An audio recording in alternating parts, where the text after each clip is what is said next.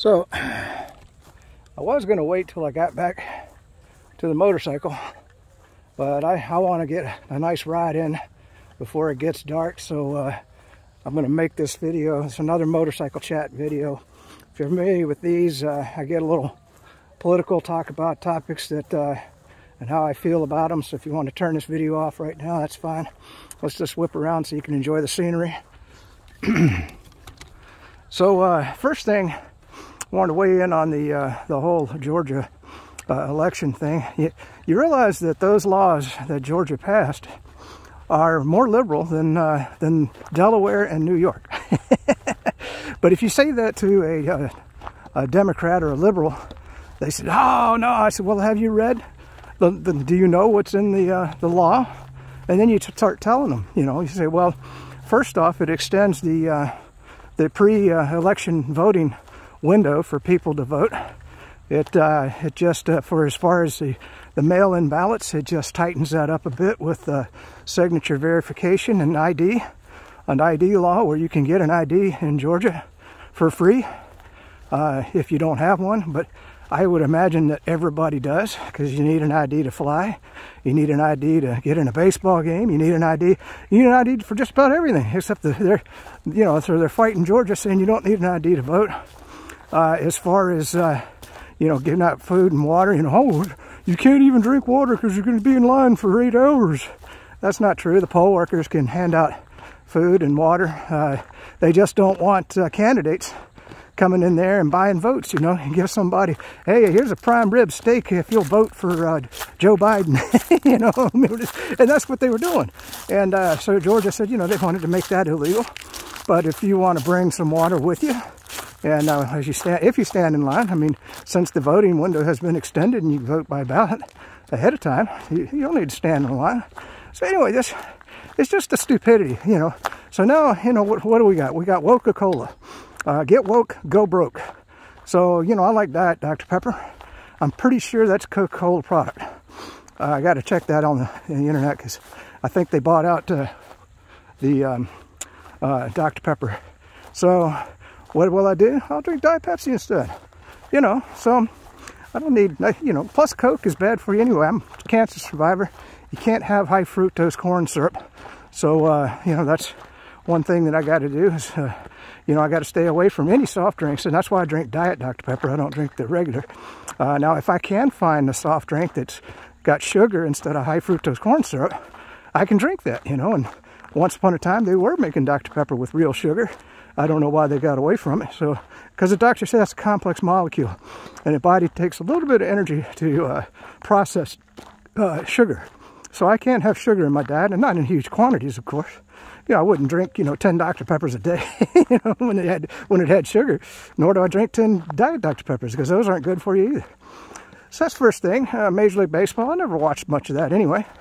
So that's an easy one to boycott. So, because who wants your sports weighing in on politics?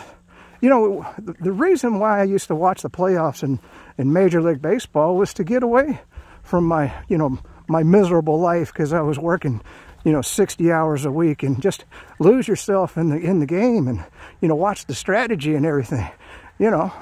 Same with football. I loved watching football, but now, they got political, staying in the locker room, not even standing up for the national anthem. So now, don't watch NFL football. So these organizations, I don't understand why they're being un-American and political, when really they're just there to entertain people and make money. It seems like they don't want to make money. Of course, now what they did, right before Major League Baseball pulled out of Georgia, they signed a contract with Communist China. So they're saying it's okay to torture people and put them in cages in China, but they want to make money off of that. Slavery. They're going to make money off of slavery. We abolished slavery here in the United States. China has slavery. So you got the NBA over there doing a lot of business. My philosophy is move the whole damn franchises all the overseas. Let them all live in China. Just kick them out of the United States, as far as I'm concerned. If they want to do business with China and tell Georgia they can't have voter ID laws that make sense, then just get the hell out of the United States. That's how I feel about it. So I just wanted to give a motorcycle chat. There's the motorcycle. always a welcome sight. So we'll turn around and keep going. I don't, want to just stand there and put the stand up. Boy, you get to look at that sun. Woohoo! That's why I love hiking and riding in the evenings. Beautiful. So, hey, we'll go this way. I haven't been this way. See where this goes real quick. This looks kind of like a trail. I didn't even see this coming in. Wow. Okay. So, definitely be back here for hiking for sure. So that's, that's two things I wanted to weigh in on. Was Georgia and Coca-Cola. By the way, here's another one that's good. I mean, and the liberals, they thought it was great when Amazon, Google, and Apple took down Parler. Okay, they just took it down. Free speech. And remember when they were saying beforehand, oh, you know what? If you don't like tweet and Facebook, form your own social media outlet, and they did with Parler. And so what did the big conglomerates, do? They took them down. They didn't want free speech. But anyway, I wanted to tell you, Parler is back alive. Parler.com, Parler.com, and it's back 100%. If you go there, they also have an Android app now that you can use. You're not going to be able to get it from the Google store. But you can get it from Parler.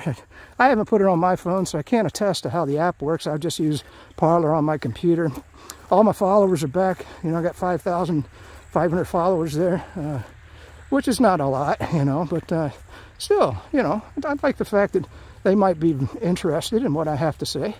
And that's why I do these motorcycle chats, because I just want to weigh in on things a little bit, So now, people who want free speech and don't want to worry about getting kicked off of Facebook or getting kicked off of Tweet. Of course, I'll probably get kicked off of YouTube at some point, but I post these on Rumble too, and I haven't been following along on Rumble the way I should, but I do have everything backed up. So if when YouTube does take me down, I'll just make sure I get everything over there. That's the platform. I know that there's other ones out there, Telegram and the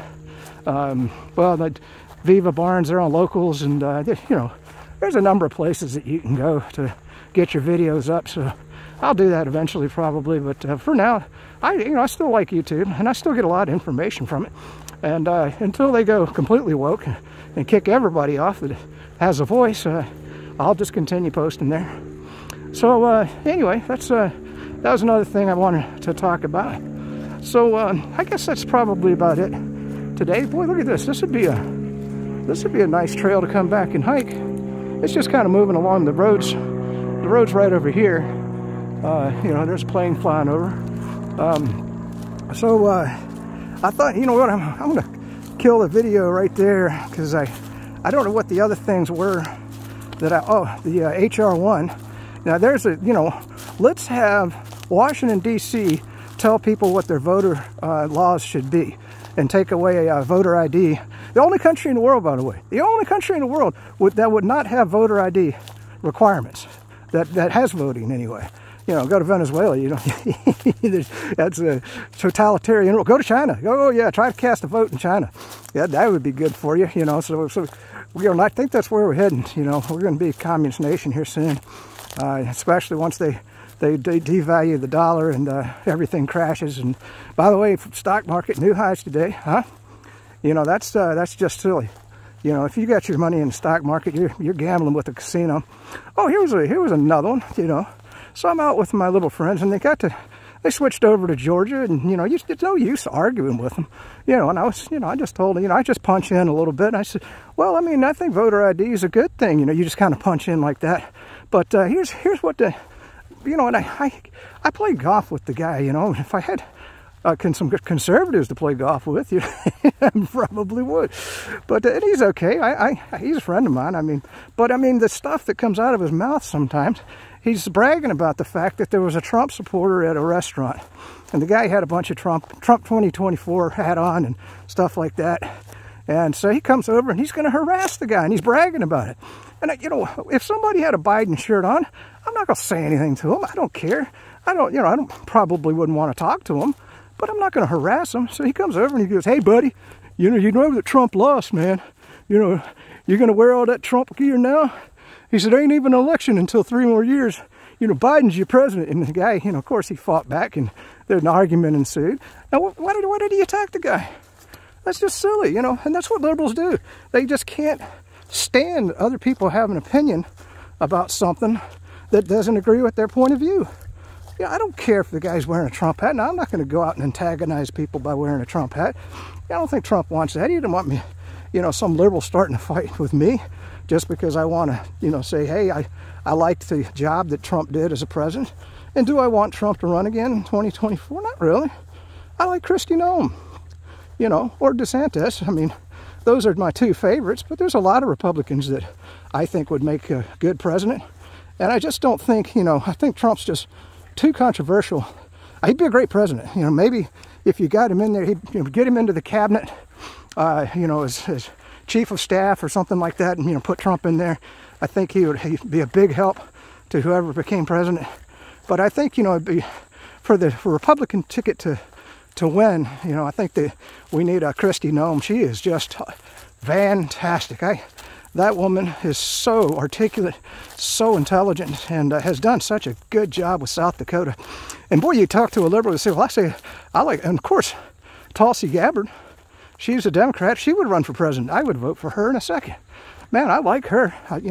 She's on Parler. Hey, there you go. Parler's not just for conservatives. It's for everybody, So you got Tulsi Gabbard on there. She posts some good stuff. Some, weighs in on a few things, that doesn't agree with the left on a lot of things and doesn't agree with the right, but I value her opinion, and I haven't seen anything that would not make me vote for her, So there you go. I'd vote for a Democrat if she ran. So anyway, just saying, I'm a conservative independent. I'm not, a Republican. Now, I'm definitely a Trump, Patriot Party Republican if that's the way the party goes. But right now, there's too many rhinos in the party that, are just part of the swamp, as we like to call it. So I guess that's it.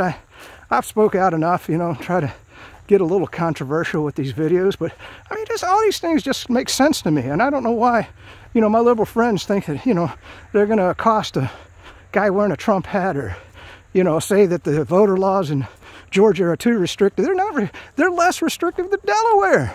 And then you point out how the Democrat states and cities have been destroyed.